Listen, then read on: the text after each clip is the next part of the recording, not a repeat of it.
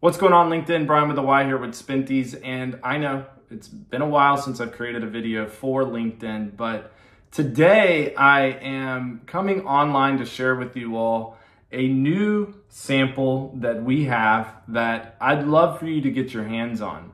It's a 3D printed hand orthosis. Let's see. It's a 3D printed wrist hand orthosis that is adaptive so that a patient could be able to slide in their, sorry, I'm using my new iPhone and it's going back and forth, but so that they could slide in their utensil. This is this is not a groundbreaking device. This is something that occupational therapists, hand therapists are very accustomed to, but what is interesting about this device and the process at which you could fit it onto your patient is that it is 3D printed. So it's made off of a 3D scan of your patient's limb. In fact, this one was made of a 3D scan of my limb. So I'll put it on just to show you how it fits. But with the Spentys app, you will 3D scan your patient's limb. Correct the position of the limb. Here's what's nice. Follow along with me. If you'd like to see this digitally, please reach out. But imagine that your patient who needs an adaptive orthosis is contracted in a way in the wrist, the digits are contracted, and you have that patient in a position that you scan them, and it's not necessarily the position that you want them in their orthosis. So what do? On the Spentys app, you can be able to identify the joints of your patient's limb on their custom scan and change the position of the digits in the wrist.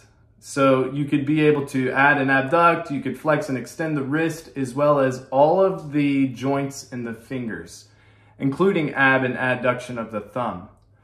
So after you correct the position of the patient's limb, you then have the option of choosing, will Spentys design this orthosis for me, or will I do it myself on the application? For upper extremity, you have two different modeling options on the application. One which is based off of a template, and that's meant for maximum efficiency. We have thousands and thousands of patients that are included in our data set so that we could create custom templates nearly like this one in seconds. That is called Autoforma.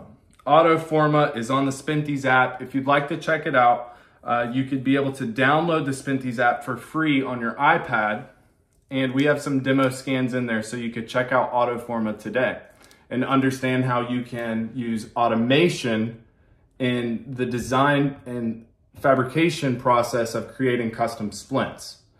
Now the other is a little bit more freedom and flexibility in the way that the brace is made or modeled, and that's using our tool called Freeforma. Freeforma enables you to draw the splint onto the limb and gives you a little bit more flexibility and customization in where you place the belt loops.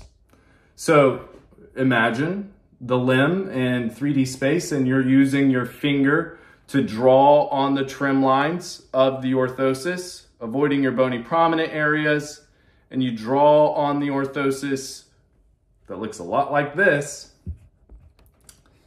And once you draw it on, oops, need to fix that Velcro tab. But once you draw it on, you'll then put on your belt loops and place where you would like for the serial number to be.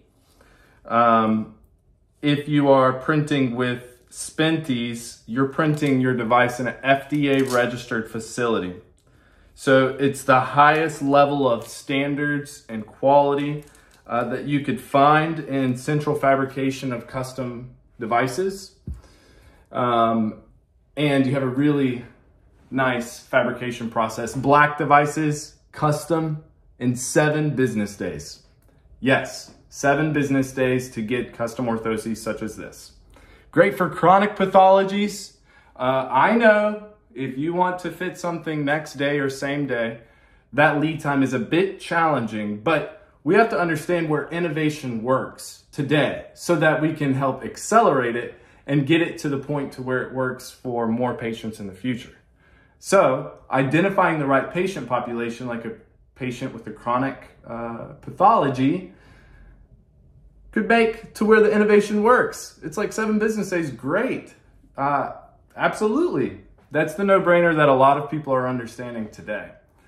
The ability to scan, correct that scan, model it, and print it enables practitioners to spend more time with the patient or doing documentation. It alleviates a lot of the back and forth that you have with your fabrication partners if you're fabricating off-site. And it's a really easy tool. Did I say easy? Because creating splints with traditional thermoplastics, from what I'm told, not everybody's at the same skill level. That's what I'm told. It's not as easy as it is for everybody, for one person. Some people, it is difficult to make traditional splints with really aesthetic and beautiful features such as this one here. With 3D technology, it is easier to create custom splints. May take a couple days to print, or if you have your own printer, it may take a couple hours, and you may have to post-process that if you're printing it yourself. If you're printing with Spentys, it comes just like this, ready to fit onto the patient. But if you're printing yourself, there is a little bit of post-processing, but post-processing is a lot easier than sometimes creating a complex orthosis. So, if this is interesting to you and you've watched this video for nearly 7 minutes, I highly recommend that you reach out to Spentys and book a demo with us. If you'd like a custom sample such as this, we'd be happy to make it for you. In fact, we are looking for partners right now that can implement our validated upper extremity workflow and begin to fit patients today. If that's interesting, reach out. Would love to talk with you.